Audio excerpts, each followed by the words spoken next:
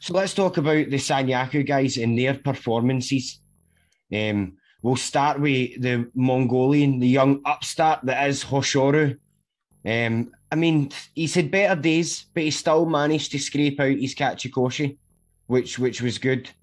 What did you think of Hoshoru's performance this basho, John? Yeah, it wasn't as impressive as he has been in the past. Agreed. But he pulled it out when he needed to.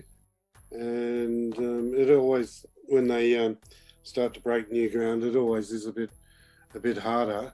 No doubt he'll get in trouble from an uncle. He does know what to do when it counts. It would have been nicer for him to get a few more, but he knocked out his 8 wins. That's all you need, and to at least maintain it there. Aye. So yeah, it was just such a wide open. I mean, it was a low scoring U-shot, the 12-3, and with the playoff. It's quite uncommon, but what it meant was there were so many clicking at their heels, and that's why people shouldn't get too excited about the first few days and writing people off way too early, and then getting told they're wrong at the end, and then trying to double down, say, no, he doesn't deserve to be Ozeki, and all that sort of rubbish. But they can only do their best each basho, do their own brand of sumo. Well, usually, guys don't do that good in their first Sanyaku experience, whether it's nerves or circumstance. They usually don't do good. So it was good to see him at least get his 8 and maintain his Komusubi rank. Mika, another newbie to Sanyaku. Well, not really a newbie, but a returnee. And it was his first time at Sekiwaki anyway. Abe, who came storming back up the Banzuki. These last 2 basho came second place, getting a Jun Yusho. This basho, except for on the last day, things worked out in my favour as a fan on what he done in the last day, but we'll get to that in a minute. In an overall scope, how did you find Abe's performance as a Sekiwaki? It was kind of underwhelming, especially considering how on fire he's been, but I mean, with his style of sumo, either you're going to be hot or you're just not going to be. I honestly didn't think he was going to scrape that Kachikoshi on the last day. But he did, so that was pretty swell. And it is what it is. Yeah. Aye. Somebody else in Sanyaku who's losing it now and back down to Maegashira is poor Takanosho. He just could not hang. He just could not hang this basho, and I really felt sorry for him because as far as projected to fans, he's a good, happy-go-lucky person that tries hard, and it was sad to see that situation unfold for him like that. Now, see, before we get to the winner of the basho, let's talk about our 3 Ozeki. 2 in Kadoban this basho, and 1 Shin Ozeki Mitakeumi, who performed the best out of the 3, ending with an 11. So that was really good. Mitakeumi, this question is open to either the 2 of you to jump in here. What did you find his performance was like as a Shin Ozeki? Because to me, I seen it as a powerful one. I seen it as nothing else but a powerful one, although there was a couple of bouts he lost that he absolutely should have won. What do you think? He performed better than I thought he was going to be. I know I told John I didn't actually think he was going to scrape his Kachikoshi just because he's so off and on. He's a yo-yo. And he's a yo-yo, and he had so many good basho in a row. I was just waiting for this to be his bad one. But I'm, pleasantly surprised. Right, no. So were we all. John, what's your thoughts on Mitakeumi, mate? Well, he's hopefully going to break the curse of the university Dixie, who never get up to very high. A couple get to Ozeki, so it was actually good to see him win 11, which is actually good for an Ozeki, given what we've had in the past. That is well, it's been as good as it gets Mhm. for Right. them. But yeah, he has to shake the curse of going hard, then going flaccid, going hard, then going flaccid. The less flaccidity, the more wins. He just, if he can maintain that consistency, Aye. And just use some stiff sumo and just constantly drive forward, just no matter how many times what you got go him. back, That's go what forward. got him to Ozeki, and Aye. he managed to keep it properly. A lot of Ozeki in the past were like any other Sanyaku, anyone making their Sanyaku debut, too many parties, too much celebration, too many obligations. It gets a little bit overwhelming, but I think 11-4 is not too bad for him. So we'll wait to see if he can maintain. I would say November is a good scope of range to see how he's going to be as an Ozeki, because as you mentioned a wee minute ago, when you were saying that there, John, the Ozeki of late have been very lackluster. Shodai especially. Takayasu he's a solid Ozeki, but he's so injury prone nowadays because his body type and his style of sumo, that I don't see him having a very long career or a long one at Ozeki much longer. Although he's been kind of consistent and all right, I don't see it lasting much longer. And I realised that Shodai got a 9 this basho, which was one more than Takayasu, and that's fair enough. But see, even when Shodai does well, I just look at him and I just don't see an Ozeki in his sumo, the way he carries himself, right up to his facial expressions. And Mika, you have been nodding your head at some of the things I said there, so I would love to let you jump in here and give your opinion, mate. So I'm going to go actually back to Takayasu. Go for it.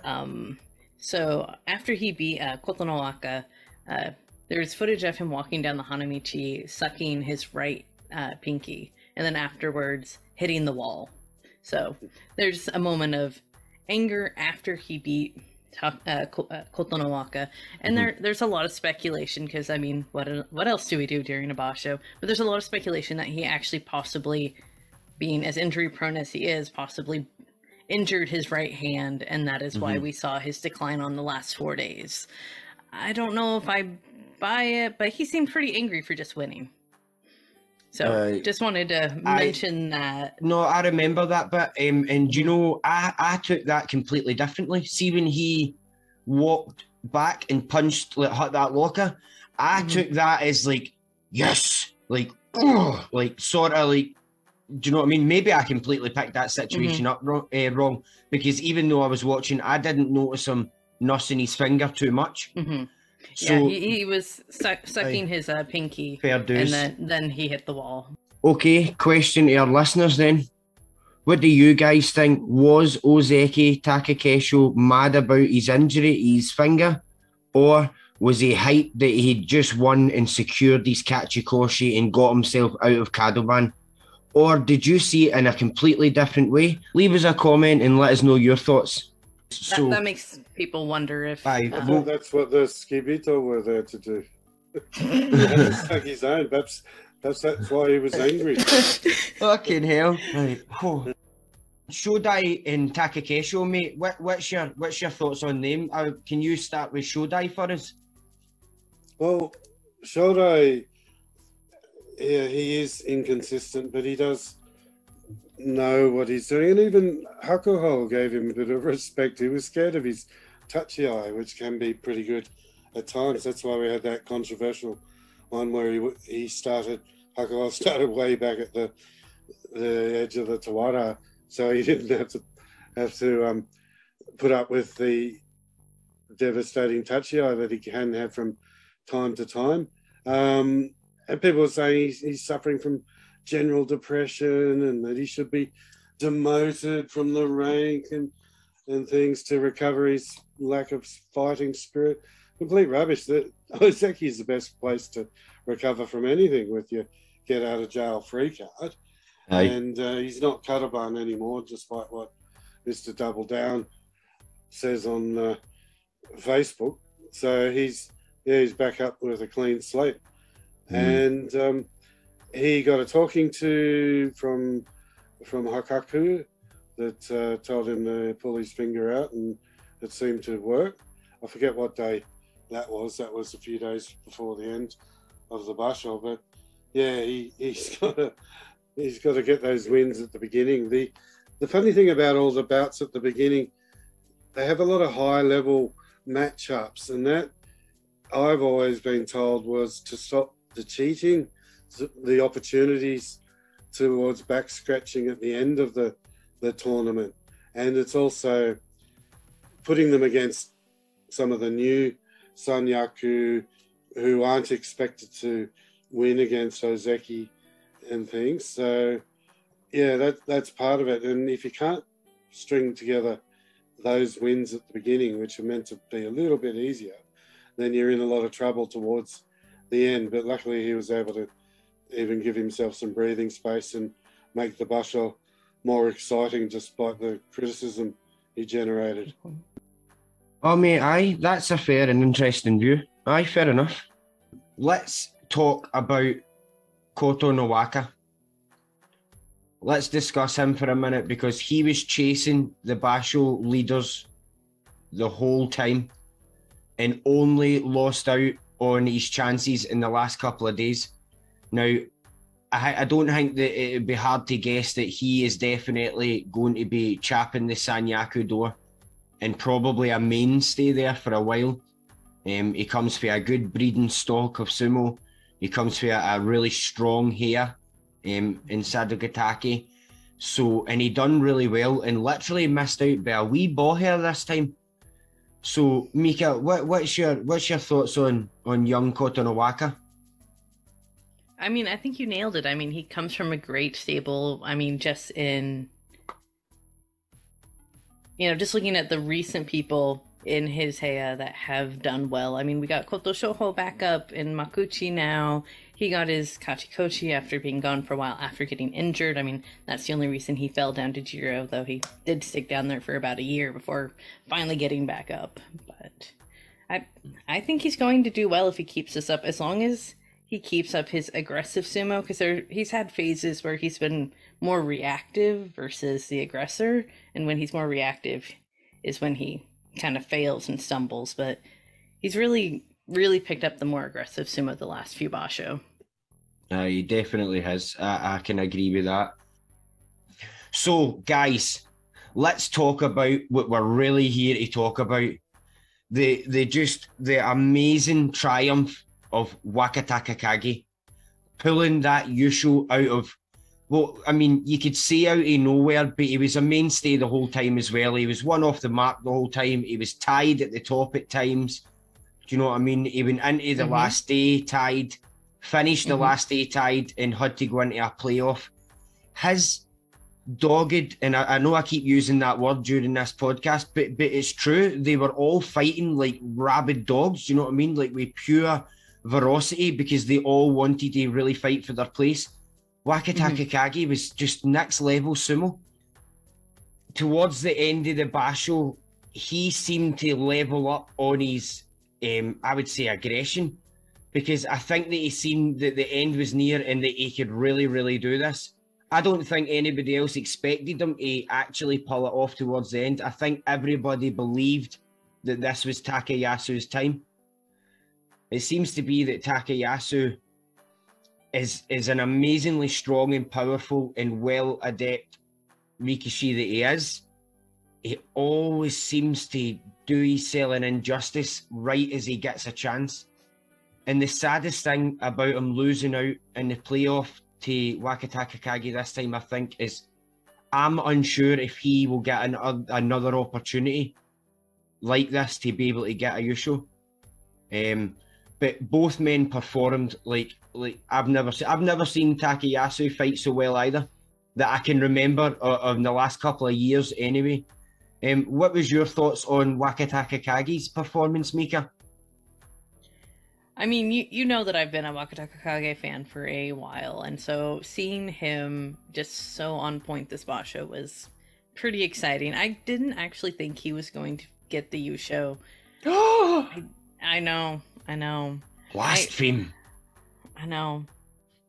I thought it might actually finally be Takayasu's time, despite his history of doing very well until the very end, and then not quite getting there in the end. So, but I thought maybe, just maybe, it would be his time to shine. But instead, Wakataka Kage just came in and did what he needed to do and was spectacular. That last bout, his playoff bout. John, that playoff bout, mate, it was tremendous, was it not? I mean, when his knee went to buckle and he managed to keep his leg off the ground, turn to the side, as you were saying earlier, John, when you had mentioned this, that when he had turned at the last moment, grabbed the back of his Mawashi and helped him on his flight. It was just amazing, mate. What's your thoughts on, even if you just want to talk about the playoff bout now? Well, one of the advantages that Wakataka Kage has is he can see the ground. He can see where he is. And that makes a difference to his ring sense. A lot of what I noticed is a lot of bad habits from all of them.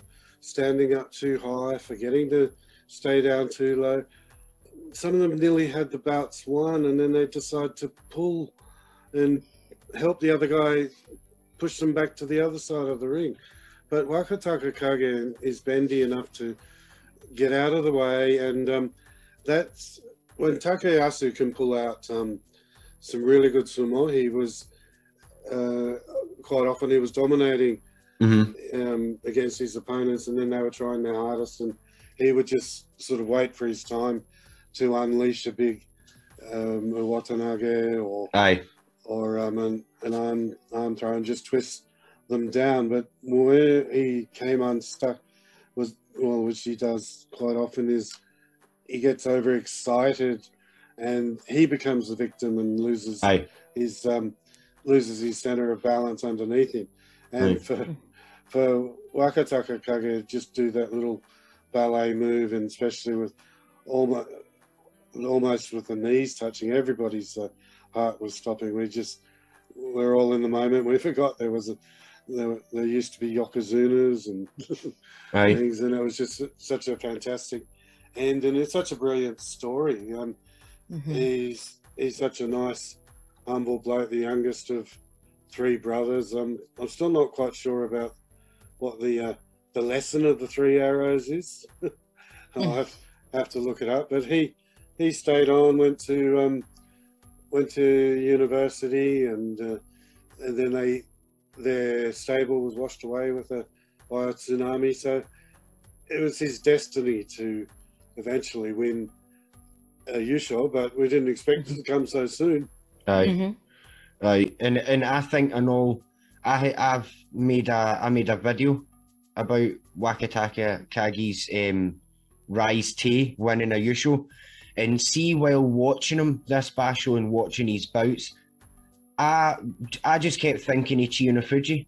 See the aggression and some of the technique that he used, and the fact that he's becoming extremely muscular in his upper half. So he is, and that's obviously Arashio Oyakata has his guys do a lot of weightlifting. He uses that as a really, really large part of their training, and it's paying off. It's paying off for his brother as well. I mean, I don't know about his oldest brother yet, but I know obviously Wakamoto Haru, he's up in Makuuchi now as well. So I mean, who knows? I mean, Wakamoto Haru, he got up to Makushita 13 this basho, but unfortunately he got a 3-4, so he is heading back down a little bit. So he's a while yet, if ever, to finally get up to Sekitori with his two brothers. No. Yeah, Wakataka Kage was very, very efficient with his career. Less time wiping bums. I dare say it, he's a bit smarter than the others. He came in with his Sandame Skedashi, which meant he could jump in at 100, which puts him a year or two ahead of the others, and then he's been very efficient his way up. I think on the list, including guys who started in like Makushita and that, I think I was reading the day, I need to double check this, but he's like 6th on the list, a fastest climb for joining Pro Sumo to getting your first Yusho. I think it's like a 31 basho, but it's technically only 29 because 2 of them he had to sit out through no choice of his own due to COVID, one being that his whole hair contracted the virus, and before that there was a tournament cancelled because of COVID anyway. Those were the 2 that make up number 30 and 31. So 29 basho that he took part in, it took him to fight his way up to getting a Yusho, which I just think is tremendous, especially for a guy his size. It's just something to behold for everybody.